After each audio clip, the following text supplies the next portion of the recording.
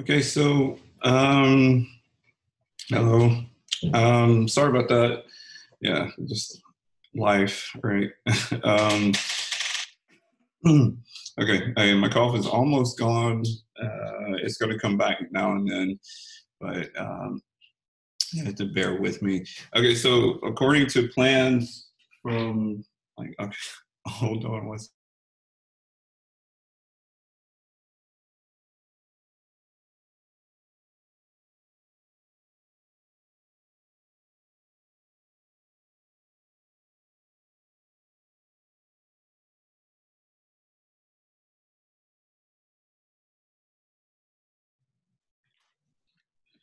Okay, so prior, what I said last class, a couple of things. Um,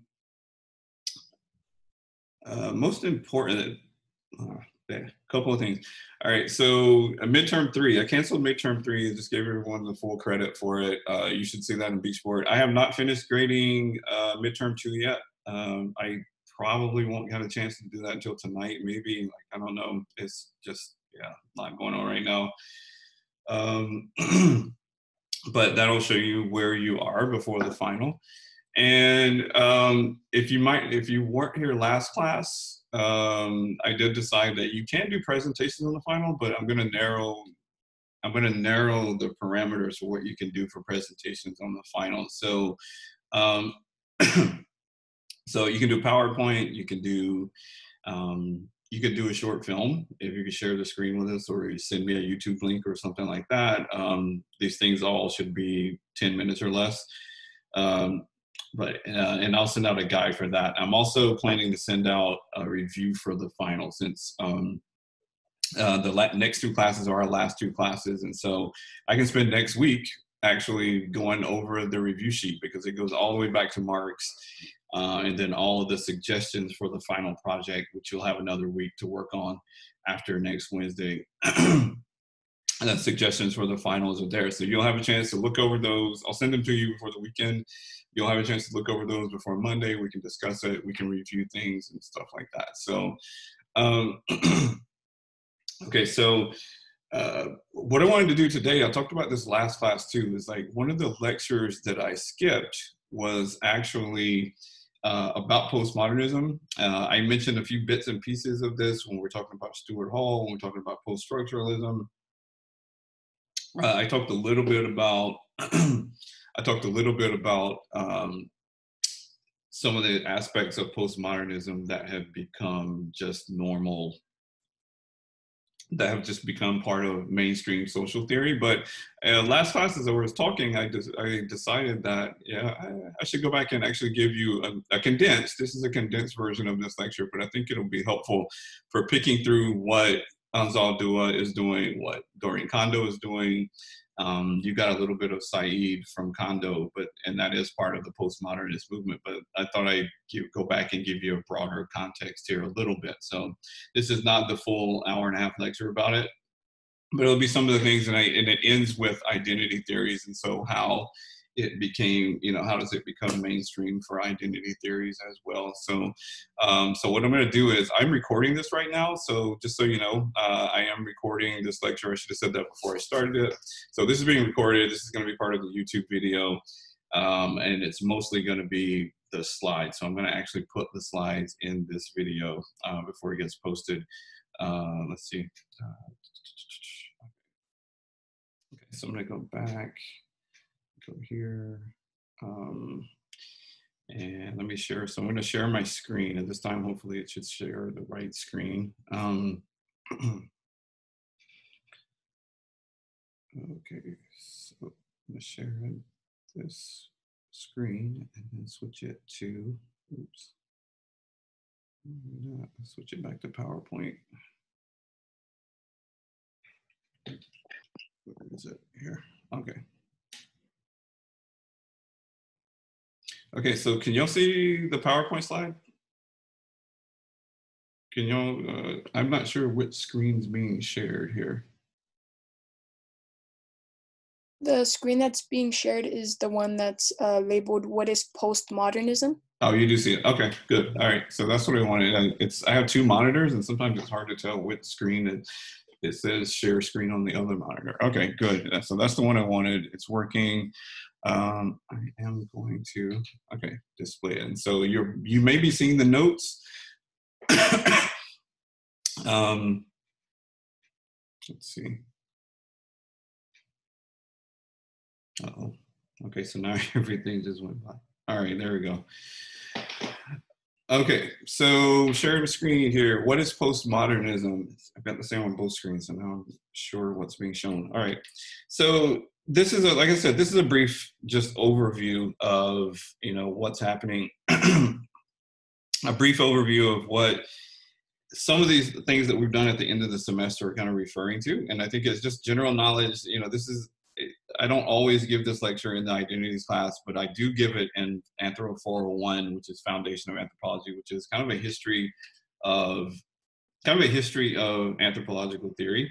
And so this is, as a sublabel. I just put this together this morning from my notes, and so I took a few things out, but I think it should at least give you the main ideas of what people are referring to there. Something to keep in mind is that postmodernism as a movement is kind of dead, but there are aspects of it that have just become social theory, and they've become parts of the arts. They've become parts of social sciences, the arts, and the humanities. They've just become, like the whole thing about multiple perspectives, and there's never one singular truth. And so we need to investigate things from different perspectives. We need to put things in historical context and look at how, this whole Foucault's ideas about epistemes, all these things have just become general knowledge now. And so the movement, no one would call themselves a postmodernist now, except as an insult. I've been called a postmodernist because of these ideas that I talk about, write about, and things. But it's like no one, one of the first, it's kind of like Fight Club, right? Like one of the first rules of postmodernism is to never call yourself a postmodernist. They hate being called that. And so anyway, but it's not, the movement is kind of dead, but there's aspects of it that are still here. So what is postmodernism? So, I actually put some pictures and some of this stuff. And what is postmodernism? Well, I'll get to a definition in the next slide. I put these couple of images here. Andy Warhol, actually, obviously is usually referred to as a postmodern artist, but it's not just about being sarcastic or playful. It's not just about, flying in the face of the masters and all these things. It's not just about framing pop culture as things that are worthy of being art or something like that. And it's not about being lazy. As some artists, there's a, classically trained artists who hate postmodernism and some forms of avant-garde art. They call it de-skilling. Like, you don't have to be able to paint anymore to do this kind of art. It's not, and so they just think they're lazy. They're just like, oh, they're just remixing things. They're just taking. I could do that. I could take a picture of Marilyn Monroe and colorize it. Like, what's so hard about that? So, it's like there's a big reaction against it, and I can take that and I'll do it later. I'll relate it to what happened in anthropology, because anthropology saw the same thing. What's so hard about that kind of research? I could do that, and I don't even know anything about that place, and saying we need to get back to science, we need to get back to math and all this. So fundamental, so there's going to be every field that postmodernism popped up, there was a fundamentalist reaction against it. Right, and so they're equally strong currents. So this is not like the world was taken over by postmodernism, and I'll get to that in a second. So a couple of examples. So Andy Warhol's, pictures of his painting of Marilyn Monroe, the Sydney Opera House, postmodern architecture. What does that mean? Like, how is that postmodernist architecture? What kind of principles are at work there? Right. So, okay, so we'll get into some of these things. Okay, so talking about postmodernism, first you have to talk about modernism. What was modernism, and why do we call it postmodernism? I talked about this in class. Modernism is best thought of as a project, right? Modernism was a project intertangled with the scientific revolution, right? And a lot of the ideas that emerged in the 17 and 1800s about remaking the world in terms of rationality, productivity, and efficiency. That they had it as their goal to use this new tool they had discovered, science and the scientific method, to remake the human world, to, in some ways, remake the natural world, but to remake the spaces that humans live in, to make them as rational and as efficient as possible. And so in that way, modern, and this is what Foucault's work was all based on. Like, basically, he was criticizing that, saying that how violent that was, and how inhumane, fundamentally inhumane modernism as a project was. And you've seen examples of it. Nationalism was a modernist project, right? It was a very modernist idea. Let's carve the world up in terms of the number of the different kinds of people that exist, right? Or the people who actually have claim to a certain area or piece of property, right? So territory. Okay, so modernism as a project, and you can see that in the picture here. This is a typical modernist. This looks like, I think this is probably Brasilia, the capital of Brazil. But and Brasilia as a city is probably the most modernist city because it was the most first city that was planned from the start as a modernist project. Places like Paris were conversions. Like Paris was not a modern city, and it was the first one that they tried to make modern by putting it on the grid, putting it on a series of circles and making it more rational. But Brasilia is one, and it had some of the issues that all modernist projects have. So, okay, so modernist architecture, you can see that this is, it's the tyranny of the straight line. It's one of the things about modernist architecture is all straight lines. The building's very phallic, and high rises. You can put more people there. They can live comfortably. It can hold more people, very efficient. But some of the problems you can already, and even things that aren't straight lines usually follow natural curves, right? So everything is reducible to geometric shapes, right? So that's the modernist. So you can talk about modernist interior design. You can talk about modernist art. You can talk about, and we will later, you can talk about modernist fashion, like things like that. Very simple, very clean lines, very simple, all about very functionalist, to put it in anthropological terms, very functionalist. It serves a function. Frills and superstition, you remember the modernist project, right, was to get rid of religion and superstition. Frills, superstition, things like that are just things that get in the way. They don't serve a purpose, so why even have them, right? So what we're going to find later when we talk about urban design and architecture is that people don't like living in it's very sterile. Like the reaction that humans who live in these spaces normally have is that it feels like a hospital. It feels sterile. There's nothing, I don't feel attached to this place because it's too universalist. There's no local distinctiveness because modernism as a design project was supposed to be internationalist, right? So let's get rid of these little local quirks. And so people hated that. People hate that you don't, make references to local history and things in the architecture. Like you can't. So it's very sterile. Is like the best word for it. Okay, so that's one thing. So modernism is a project. And another thing to remember: post-structuralism is a reaction to structuralism. We didn't do that in this class, structuralism, but I could rephrase that as these are older notes. Foucault as a reaction to Marx, right? That so post-structuralism, as you heard about through Foucault, was a reaction against the objectivity of Marxism, right? You remember, so same thing I just said about architecture. Marxism as a social theory was internationalist. Forget local distinction. That's just divine and conquer. Nationalism is just silly. Gender theory, we should have gender equality. That's these things that postmodernists and later are going to call meta narratives. So Marxism is full of meta narratives. It's full of these big ideas about everything. So the revolution was supposed to be universal and international. Marx's idea that if you can strip away ideology, everyone is the same beneath the surface, right? Everything is the same beneath the surface if you strip those away. So Foucault rejected that, right? That power comes from the top through a police state. Foucault rejected that too. It's like, no, power is more pervasive than that. It's something we live in, right? So again, you have these things, these ideas that permeated the 19th and 20th centuries that were just kind of being questioned at this point.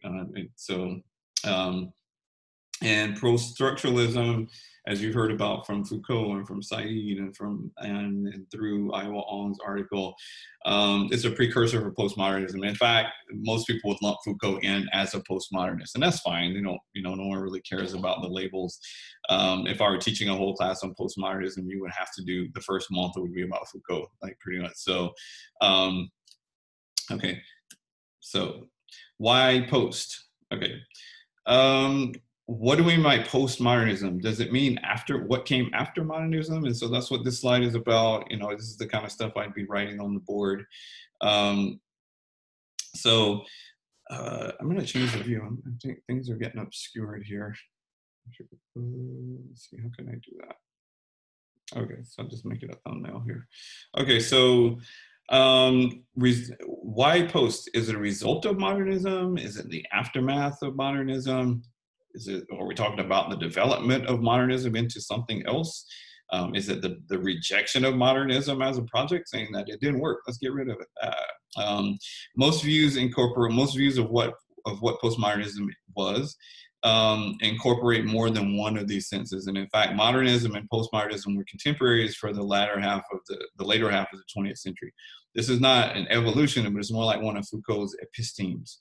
And so modernism and postmodernism, modernism emerged first, but postmodernism became kind of a thing in the early 20th century, just little bits and pieces. So I say that it's best to think of it as one of Foucault's epistemes, just because of how it emerged. It didn't really catch on for a while. There were people who kind of exploring some of these ideas, like, some people fit both categories, as you'll see, I'll talk about him later, but Pablo Picasso, some people consider him the first modern artist. Some people consider him the first postmodern artist. It doesn't, these categories don't really matter. It's more about the ideas.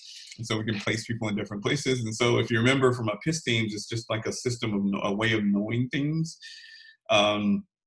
And every time there's a dominant episteme, let's say modernism was the dominant episteme for most of the 20th century, there was also an undercurrent of suppressed voices that we later came to call postmodernism. And so when the time was right, postmodernism kind of became the hot thing, and that would be like the 1970s. So it took until about the 70s for these ideas. They don't just fall out of nowhere.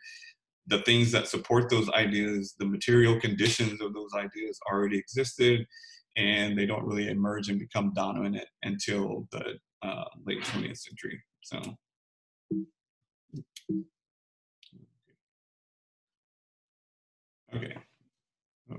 okay. So can we even have a postmodern history?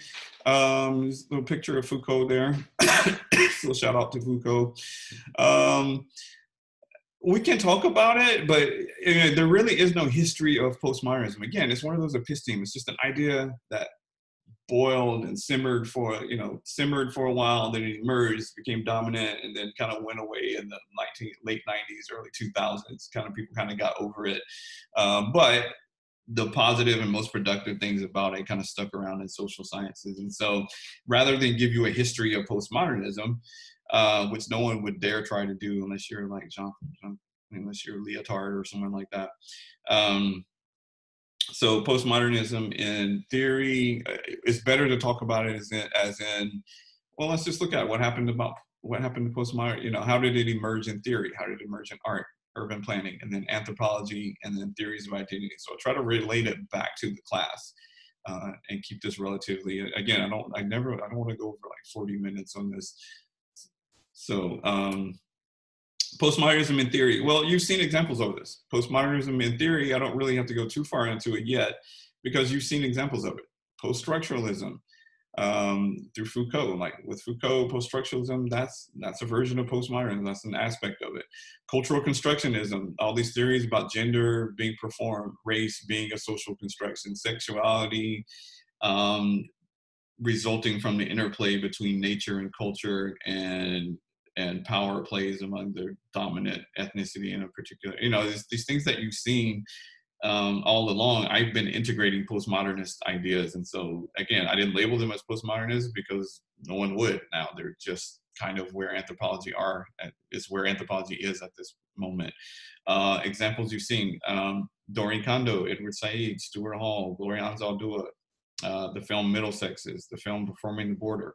the film, no logo. You've all seen aspects of postmodernism here. I just didn't call it that. So some of the bigger ideas that I'm going to talk about later, they shouldn't be unfamiliar to you because you've already been exposed to them. I just presented them as anthropology, right? So again, the postmodern movement is no more, but many aspects of it became mainstream ideas in the humanities, social sciences, and the arts, right? So, okay, so let's start with art. Okay, again, I'm not going to spend too much time on this, but postmodernism and art. Little typo though. It should be late 1800s.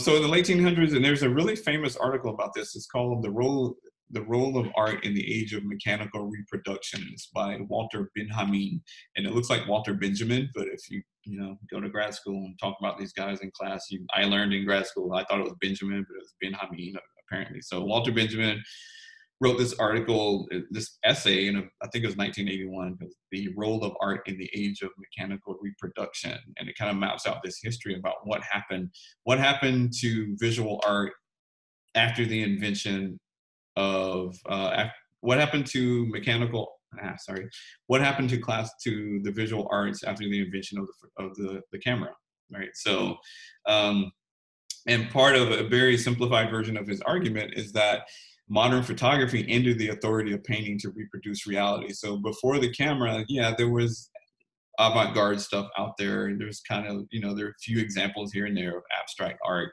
and things, but for the most part, your value as a painter, your standing as a professional painter was about how you could recreate reality, right? And so not just, for the most part, it was about photorealism, about, wow, look at that, the Mona Lisa almost looks like a photograph or something like that. But then also other expressive elements. It wasn't just about who could make it look the most real, because you could still express yourself and have a style. But once cameras came along, that kind of took away the ability of painters to have to be the authority of recreating images for people to consume somewhere else in a different time, in a different place, to mass produce them. And in fact, and in the same essay, Benjamin gets into, what happens, another effect of the invention of the camera is that it decreased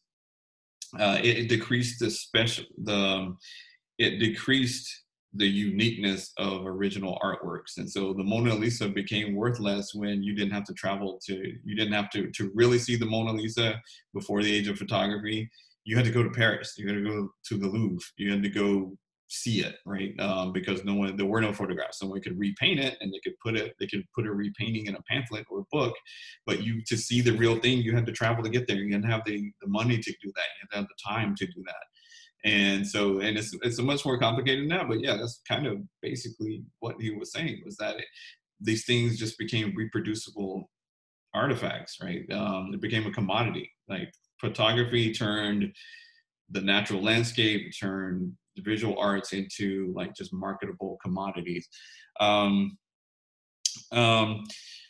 so they didn't have painters didn't have, they couldn't corner the market on realism anymore. And so realism started ending. And so what happened was that artists started to play with representation itself. So painters started to have to think about, what else can we do that cameras can't do?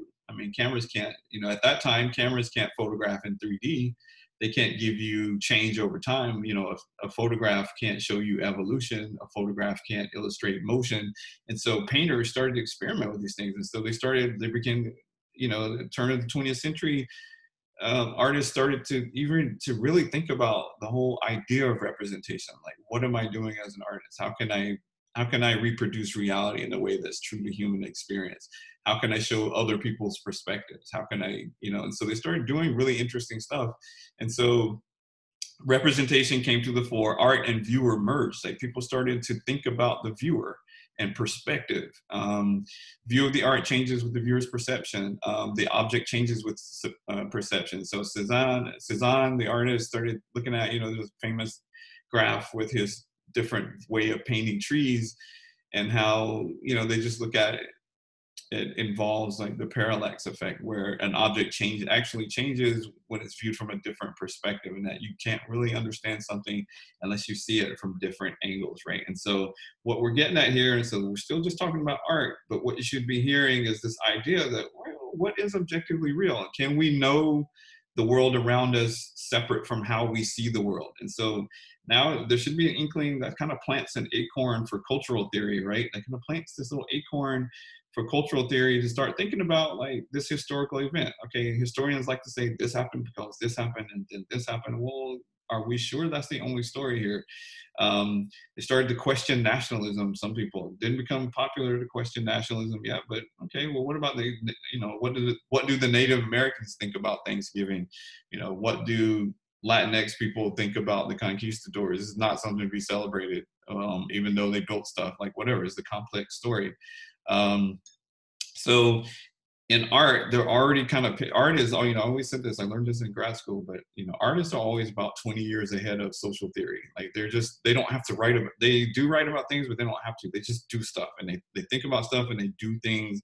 And then social scientists and the other humanities kind of catch up with them 20 years later. And so here's one of those cases. Artists were already thinking about representation way before anthropologists, except for people like Franz Boas, which I'll talk about him in a second here. But, so art and viewer merged.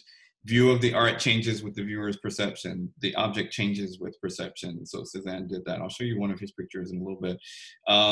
But so going back, and so what else can I point out if I'm going to talk about postmodernism in art? Why now? Like why, if you remember through Marx, a materialist philosophy says that you can't even ask the question until the material conditions exist for you to come up with some kind of answer, right? So, what was happening at the beginning of the 20th century to change people's perspectives? So the camera was invented, but there were other things going on. Like the world is becoming more global.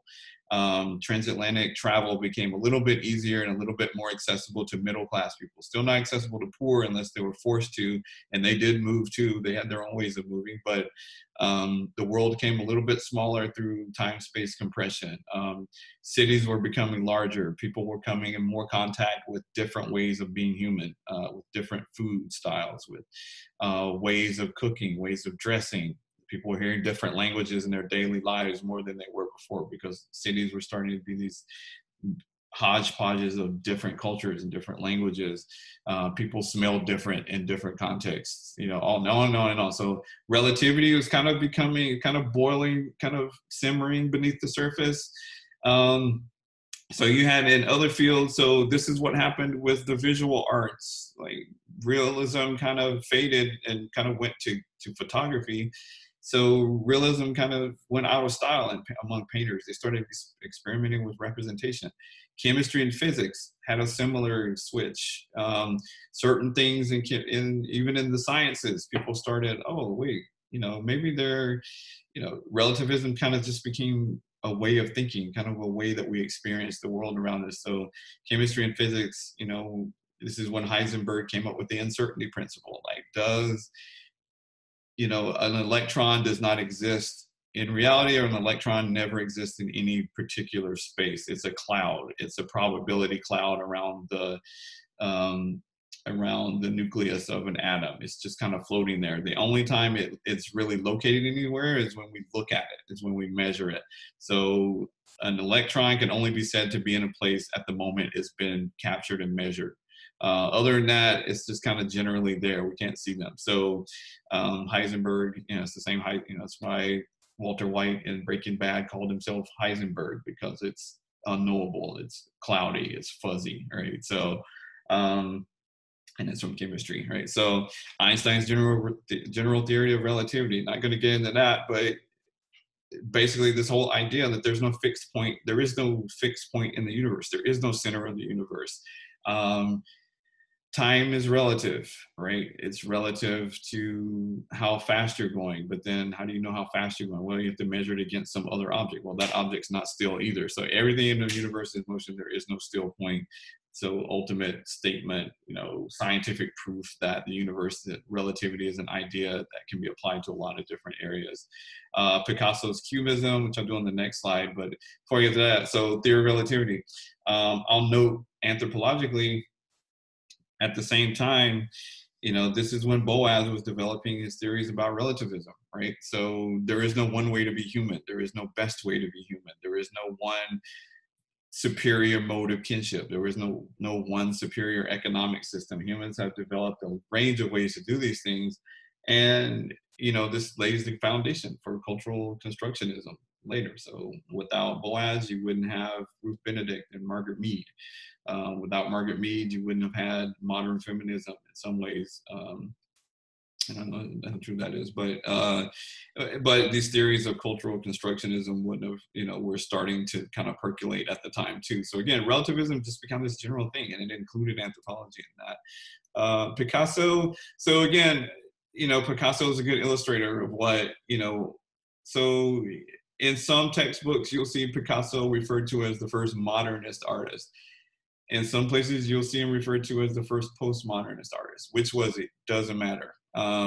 He didn't use either one of those terms. So, and by, a lot of the labels depends on how the author is defining these terms. So a lot of things that are labeled as modernist are actually postmodern. A lot of things that called postmodernist actually really could be called modernist, right? So, but Picasso's work, his Cubist works, like Mademoiselle d'Avignon, which is one of his first, I think this is his first really famous painting of prostitutes from Algiers in Paris, of Algerian prostitutes on the streets of Paris, is what this is.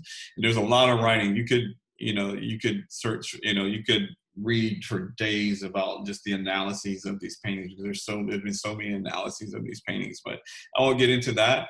Some of it is about how postmodern, it's some people who label it postmodernist would call it that because it's a critique of modernism is embodied in this painting, because it kind of includes what it and repels at the same time. So anyway, I don't want to get into that, but let me just stay with the plan here just to keep this short.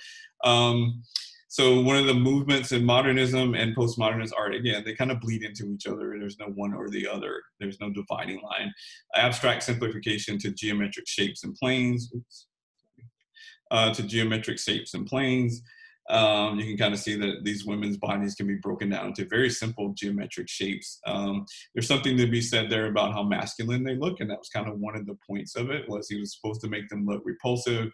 There are syphilis scars on them, these different things. He's supposed to make them, one of the points of this painting was to make them gross but sexually attractive, and it was kind of like almost like an embodiment of Orientalism, right? I'm fascinated with this thing, but it's gross and I'm repulsed by it. And it's kind of like this really, it's a really important painting in the history of art because it just has so many contradictory messages. So, geometric shapes and planes, multiple and simultaneous viewpoints. So this is one of those ways of playing with, ways of playing with representation. You can see them from multiple perspectives.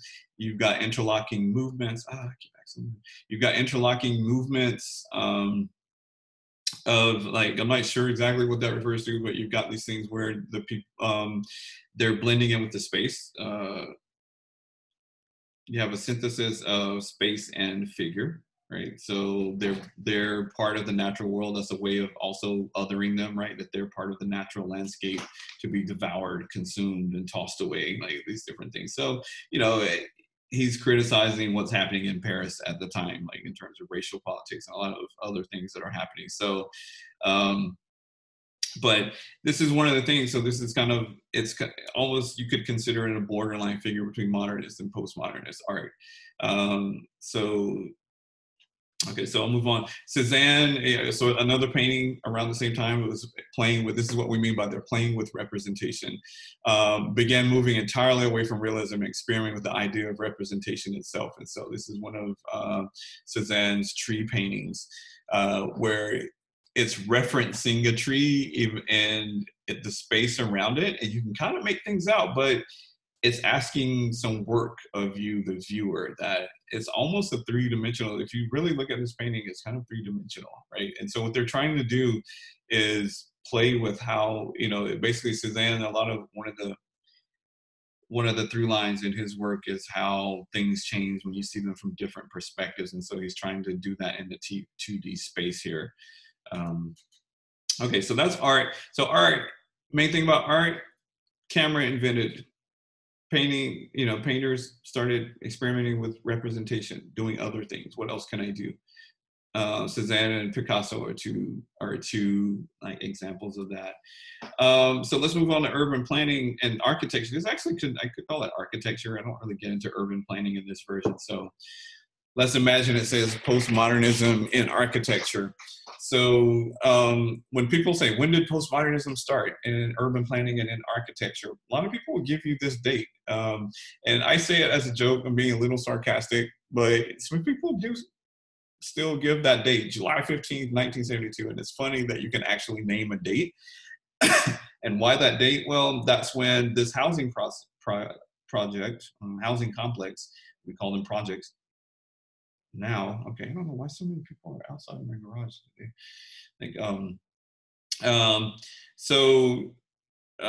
This is the housing complex. This was, it was the ultimate modernist project. It was going to make human life more livable. This is in St. Louis, Missouri.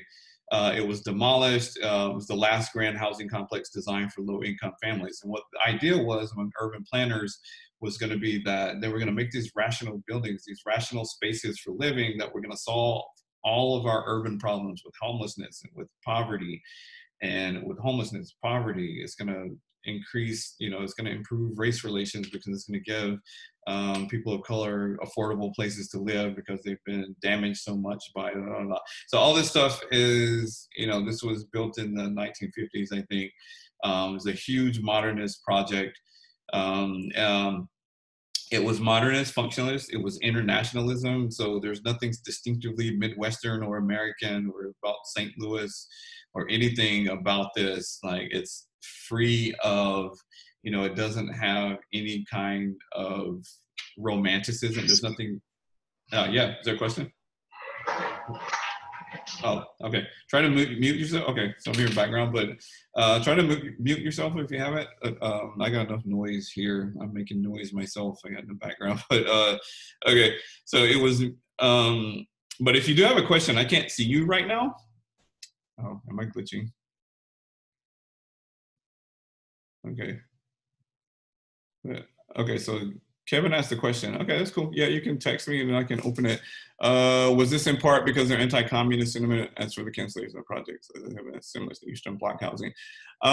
Get into that. Like, I'm going to answer your question, not in the text, but there's probably some anti-communist sentiment because, yeah, that's part of the internationalism of modernism, and the communists went full bore into it in the Soviet Union and China. I mean, this is still pretty much what Chinese cities look like. It wasn't demolished out of anti-communist sentiment as much as it was demolished because it was an abject failure. Crime rates soared, right?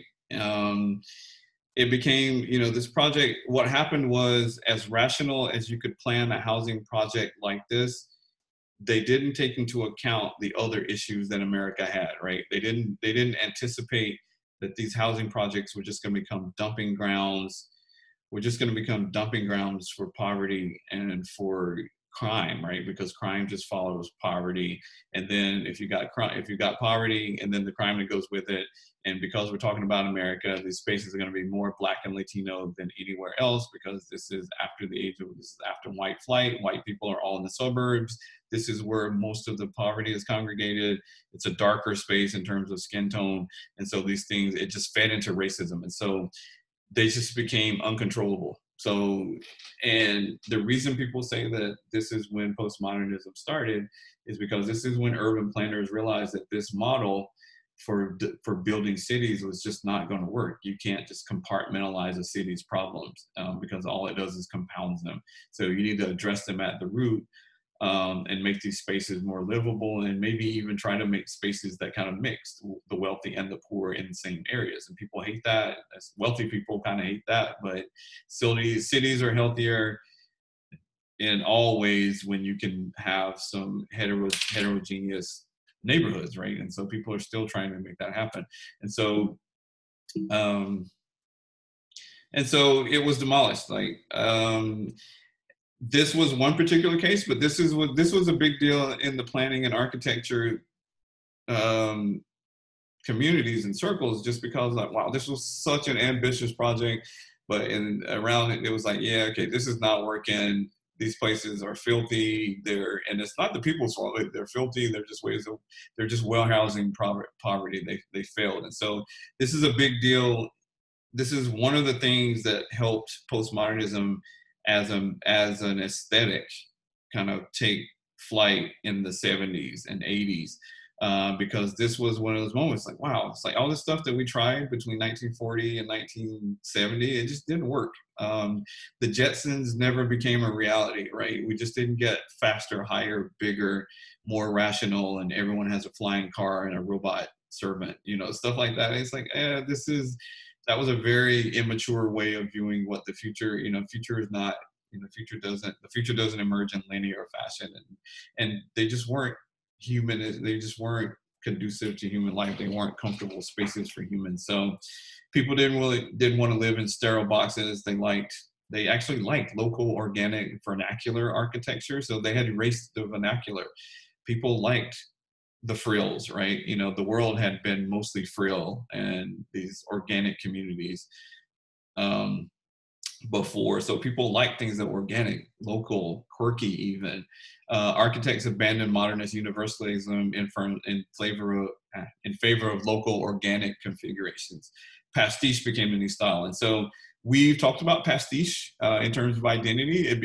Pastiche just refers to taking something from a different time and a different place and bringing it, taking something from a different time, a different historical period, and something from a different place, from a different country, from a different aesthetic, from a different tradition, and putting these things that is basically the stylistic version of remix, right? You all know what remix is because of music.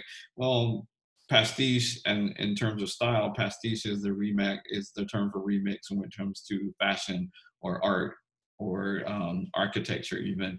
And so it kind of became the dominant aesthetic in the 1980s, right? And so they were like, okay, let's go back to let's borrow from things.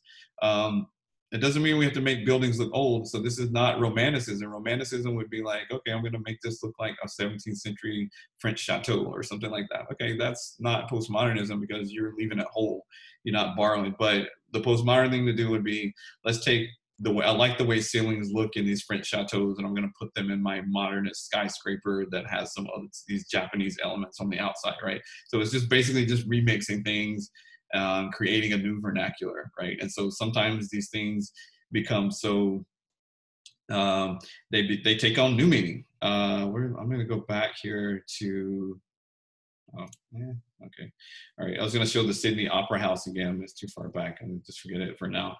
And so the abandonment of meta narratives. And so in theory, postmodernism, so in the late 70s, early 80s, these new ideas start to emerge in academia and architecture and urban planning. One of the key ideas in postmodernism as a movement was the death of meta-narrative, the abandonment of meta-narratives, even Marxism, like these universal big stories of everybody, of everything that ties everything together.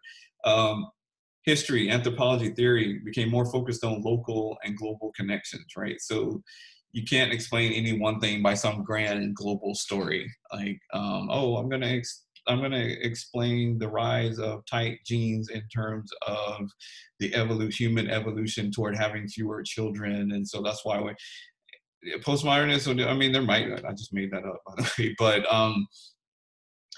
postmodernists just like started like we don't need these things because these stories like Marxism, Foucault proved with Marxism that it's not going to work because it's a modernist fairy. It's based on too many aspects of that modernist fairy tale, like the Enlightenment subject, right? This idea that all humans are the same, and that if you can take away ideology, they're going to react the same way to being exploited. So structuralism was one. Humanism. I mean, some people abandon humanism. Like, what do you mean? There is no universal human. Like, what? Let's just liberate people on their own terms. So, feminism. I don't know. Feminism. I typed this really fast, but not the abandonment of feminism, but this idea that there's a universal femininity, there's a universal woman out there that needs to be liberated, which actually borrowed a lot from Marxism. So. This is what third wave feminists did and rejecting first and second wave feminism. It's like, hey, whoa, yo, slow down. Middle class white women in America and Europe don't speak for everybody. Our lives are different. Solidarity, but include my voice too. Like, and let's all have a bigger dialogue, right? Like, not all women are the same. We don't all deal with the same issues in the same way. You don't speak for me. So by saying abandonment of feminism, I just mean a very exclusive and restrictive kind of feminism. You saw you saw a version of third wave feminism with Anzal Do It. That's third wave feminism. It's very local. It's very specific. It's down for the cause of women everywhere, but she's saying you're going to hear my voice too, right? And that you might identify with pieces of this, you might not. I'm queer, I'm a lesbian. You might not be, but I'm going to tell you my story in hopes that it might help you, right? So it's just abandoning of all of these things that are just universalism. And universalism was one of the biggest keystones of modernism. And so it's a big deal to reject universalism. And so if you reject universalism, you're rejecting modernism, because you're saying that science is not going to save us all in the same way, right? So, and we've talked about the age of post-Fordism, flexible accumulation. So again, that also, I said in that lecture that started in the 70s. In neoliberalism. So we already talked about that. I'm going to backtrack. Okay, so postmodernism in architecture, pastiche becomes the dominant logic. And this is one of the most famous examples. Ironically enough, it's right across the street from the Trump Tower in Manhattan. This is the AT&T building. Why is it considered postmodernist architecture? Well, it's pastiche. Look, you've got modernism at the bottom, and you've got this clock top at the top. It doesn't seem to really make any sense, but it just kind of fits. And then it becomes part of the Manhattan skyline, and it takes on local distinctiveness. So it's an art project, right? It's pastiche, taking something from somewhere else. This is more of a medieval kind of look and combining it with the functionality of the modern. This is a very subtle postmodern art. There's some other things out there that could be considered a little more crazy, but so again, pastiche is taking something from another time and place or out of context historically and culturally and recombining them to signify something completely unrelated. It's playful. It can get you into cultural appropriation sometimes, which is where, some people get into trouble, like appropriating the cultures of other people. But in terms of architecture, it creates a new vernacular. History just gets flattened out. Like symbols, and I'll talk about this in a little bit, but history is just a collection of symbols among other symbols. So how does this relate to identity theory? Again, I can have other examples of that, but I'm just going to move on here. Displacement of the Enlightenment subject. We saw that with Foucault in his transition from Marx. Crises in representation led to an emphasis on surface appearances rather than depth and meaning. So if there's no ultimate truth, then we need to stop digging, or at least dig multiple holes, right? There's no bottom to get to here. So let's just talk about the ones that are relevant to this issue that I'm trying to address. And so, and Kondo showed you with the M. Butterfly article, like all knowledge is positioned and laden with power. So what we know as man and woman are just these constructed truths that have been produced through power, right? And they can be changed, they can be altered, they can be resisted, right? They can be reinterpreted, they can be, and all of this stuff takes place on the bottom, on the body. All of this stuff takes place at the site of the body. So the body is where these battles take place, right? It's where power is secured, but it's also where resistance happens. And so we saw that with Foucault. So crises in representation led to things, the simulacrum, this idea, a lot of, and this is referenced a lot in the film, The Matrix, this idea that reality and the representation of reality have just completely merged. So we've gone beyond 2D paintings that try to include the viewer in the artwork to a state where we don't even know what the real reality is. And I think postmodernists would be the ones who died, who were really active in writing in the 1980s. They would love to see social media, because it kind of is like, what's reality? Facebook, Instagram, and Twitter, or the actual world out there. I see it all the time. I'm on Twitter a lot, so I see it a lot. When people are making these projections for elections, I mean, if you looked at just Twitter, like, you would see one view. Wow, the world, the country loves this person. and then, people have to remind that Twitter and Instagram and Facebook are not the whole world. There's a lot more people that vote that don't use those platforms. So it's really hard to know what's the real world and what's an image, so simulacrum, the way people toss around the term fake news now, like you can just do that to shut anybody up on social media. And people get into arguments, and both sides of the arguments, like one side, well, hey, I got this from here. They have references and they're out there. And unless you have the time to really vet each reference that they give you for its validity and its value as a source of information, you don't have time to do that. And so in the end, you just get exhausted and you just quit and just go like, I don't know what's right. I don't know which references are legitimate. So I'm just going to bail, whatever. And so it is horrible. And it's like terrible for the world, pretty much. Anyway, so the simulacrum was this idea that we were going to get sucked into VR and not even know it. Artists kind of played with this a lot. You see it referenced in the Matrix movies because that's kind of the area that they're talking about. History as image and commodity. I talked about the swastikas, the Nazi swastikas that became fashion objects in a lot of places in East Asia. They don't have any reference for it. I mean, they would be offended if an American showed up with Japanese regalia from World War II, right? That would be the same impact. So to them, the Nazi swastika was just, and there was one of the Korean pop bands performed in Nazi military uniforms, and they really didn't see the big deal about it, causing outrage. They never did it again. They apologized eventually, but it's the way, like, history is just a collection of images, especially in the age of Google, right? You can pull up any image and make any kind of narrative. You can remix your own history, and you won't get very far, but think about how many teachers can remix their own history, and they grant awards and degrees and things like that. So, school districts are doing it. History is being rewritten in Texas.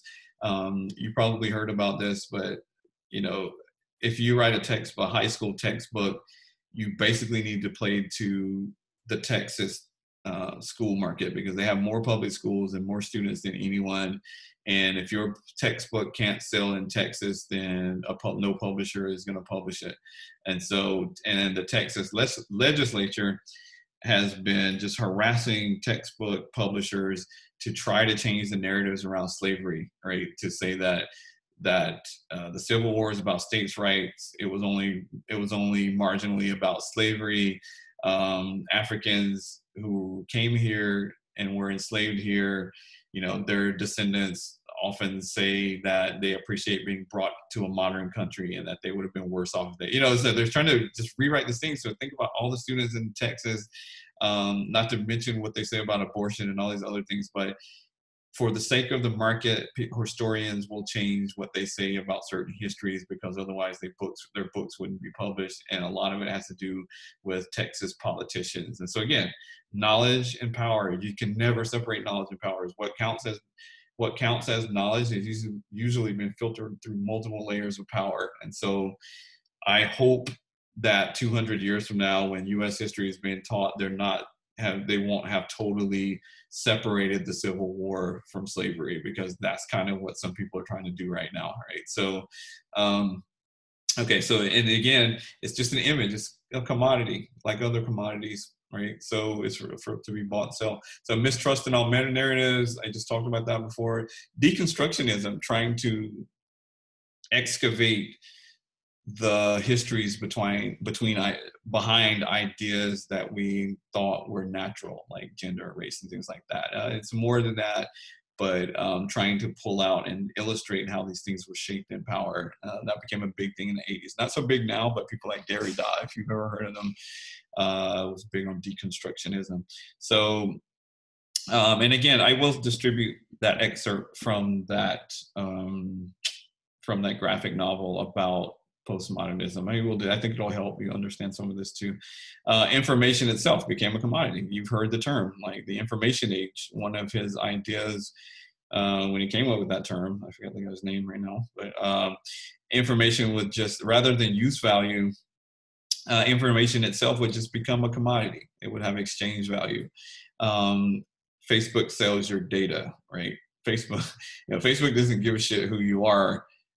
but they take who you are online in digital packets and sell it to people who can use it, right? So Mark Zuckerberg couldn't care less what you had for dinner, but showing them every night what you have for dinner says a lot about your taste and what you'll buy, right? And they take that and they sell it. So information has exchange value more than use value. And that's a very blunt, that's a very clumsy example, but yeah, in some ways, universities have been rearranged so that we don't want you college students to be knowers of things. We want you to be workers. We want you to be employable people, and you want to be employable, right?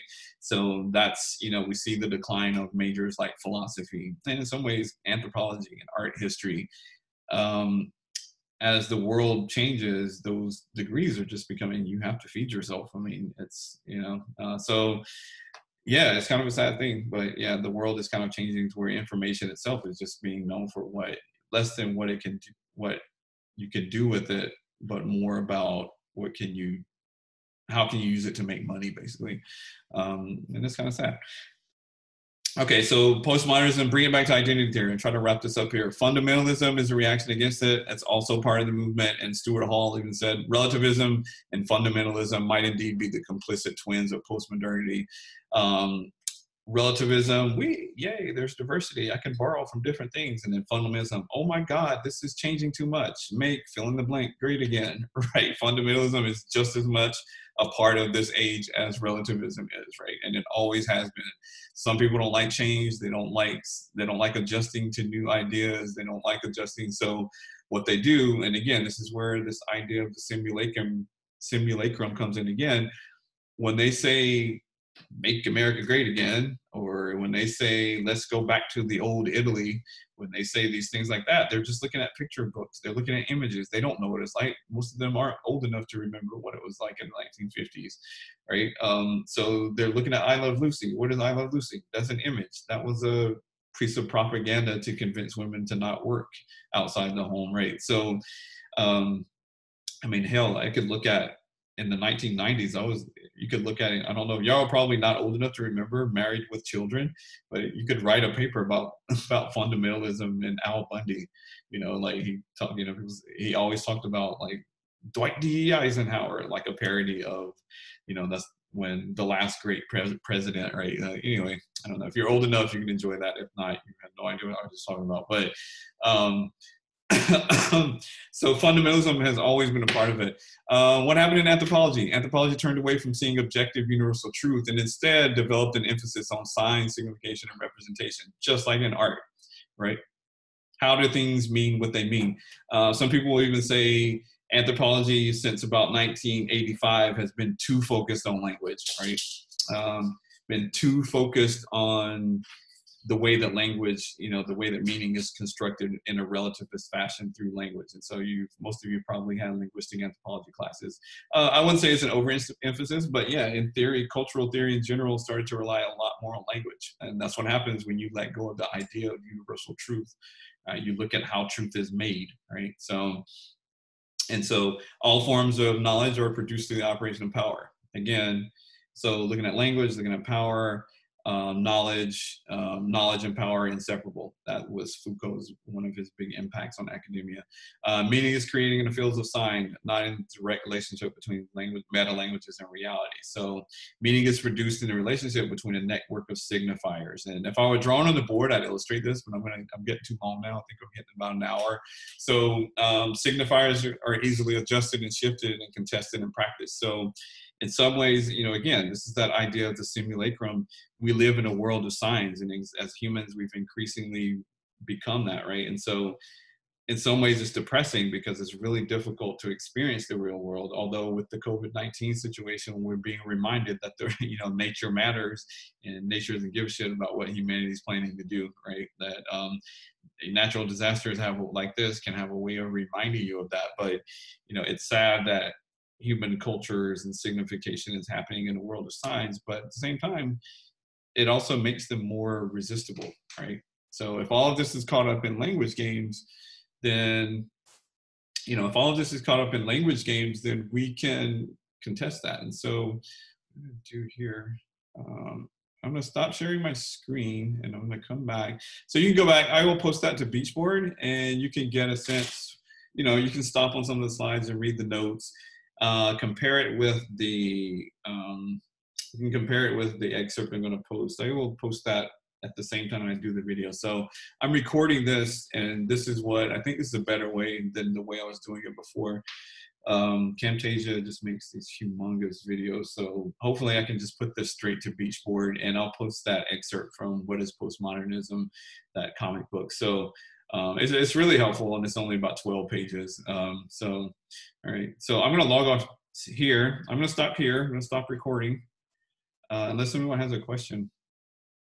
Okay, I'm still, you know, again, stuck with a lot of stuff right now.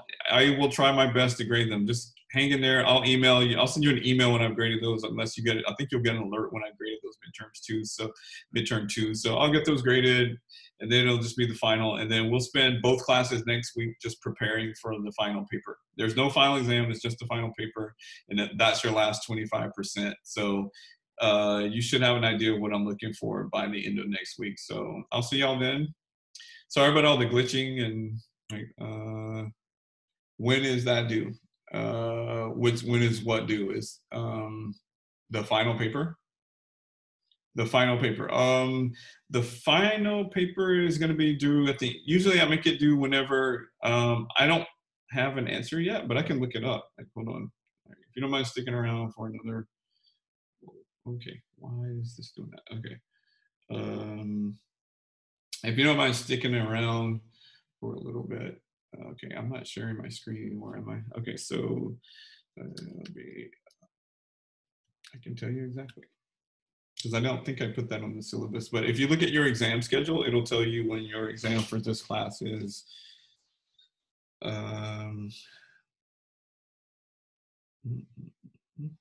I guess I'm doing it here, just mirroring. Okay. Yeah, there's my exams. Okay, 419. Okay, so May 11th.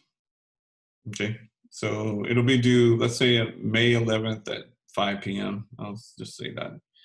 So final due May 11th at 5 p.m. And if anyone, presentations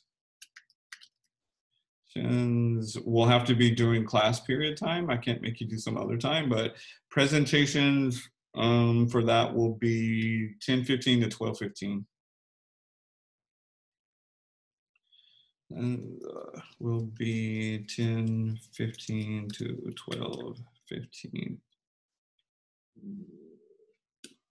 Okay, presentation will be tuned on May 11th, and that's so on May 11th. So I'll know by the end of next week who's doing a presentation and who's just going to turn in a paper to Dropbox. But if you're doing a presentation, then we'll just get together here on Zoom, get as many people here as we can from the class, and then you can just give it here. You can, I'll make it so that you can share your screen and you can just talk and tell us about it. You can do it as if we were in the class. So if you're thinking about doing that, just let me know. And I'll send you, like I said, by the end of this week, you will get the review packet and it'll have instructions for the final. So, cool. All right, any other questions? Okay. All right, so I'll see you on Monday. You'll be hearing from me over Beachboard for the grades and then also for the review packet. So have a good weekend. I know it's just Wednesday. It's kind of weird to say it on Wednesday, but I won't see most of you till next week. So, all right, have a good weekend. Take care. Stay safe. Don't join any protests. Like it's not time yet. Hang in there. I went to the beach. My family, we went to the beach last night in Seal Beach, and they said it was closed, but late at night. But there were like 4 people there. It was awesome. We weren't going to get out if it was crowded, but so that's something you can do if you're close to the coastline. Seems like nighttime beaches get kind of empty, so it's good to, it's good to get some fresh air. So try it. So if you can do that, or just go for a walk in your neighborhood and do stuff like that. I'm sure you are. So if you need anything, let me know. Send me an email. So, all right. See y'all later. Bye.